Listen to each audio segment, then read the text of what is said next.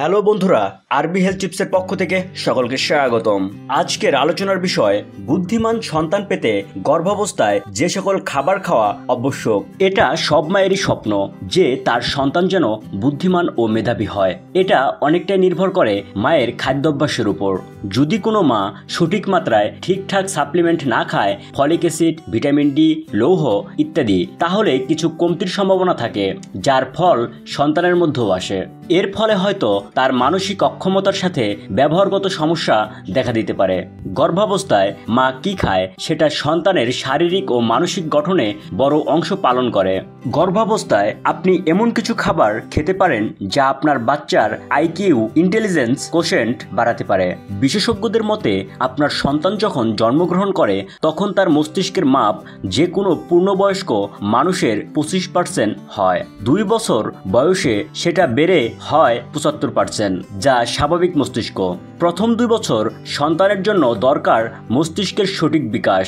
সব মায়েরই প্রত্যাশা থাকে তার সন্তান যেন বুদ্ধিমান ও মেধাবী হয়, আর এটা অনেকটাই নির্ভর করে মায়ের সঠিক খাদ্যাভ্যাসের উপর। তাহলে আসুন আর কথা না বাড়িয়ে আজকের ভিডিওটিতে আমরা জেনে নেই কি কি খাবার খেলে আপনি বুদ্ধিমান সন্তানের জন্ম দিতে পারবেন।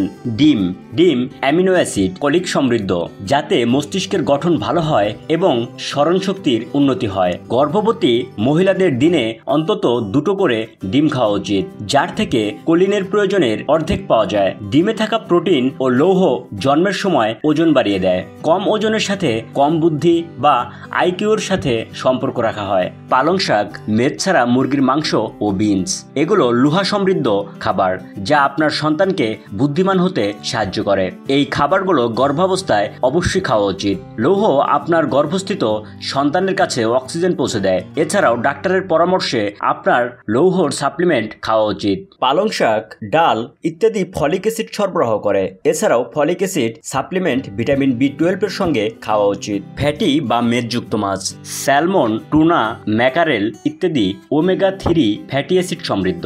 এগুলো বাচ্চার মস্তিষ্কের বিকাশের জন্য খুবই জরুরি। একটা গবেষণায় দেখা গেছে যেসব মায়েরা গর্ভাবস্থায় সপ্তাহে 2 বারের বেশি মাছ খায় তাদের সন্তানের বুদ্ধি বা আইকিউ বেশি হয়। ভিটামিন ডি শিশুর মস্তিষ্কের বিকাশের জন্য খুবই দরকার।